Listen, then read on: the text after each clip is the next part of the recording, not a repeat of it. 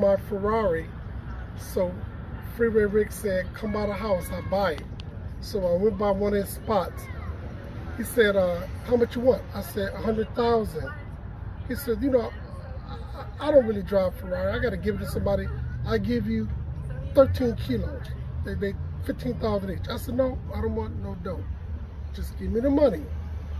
And he ended up giving me the $100,000 in a paper bag, but I had to wait for an hour until the guy brought some different money.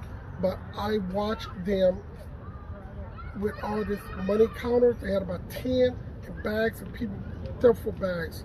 I think shit. I think that probably 10, 20 million.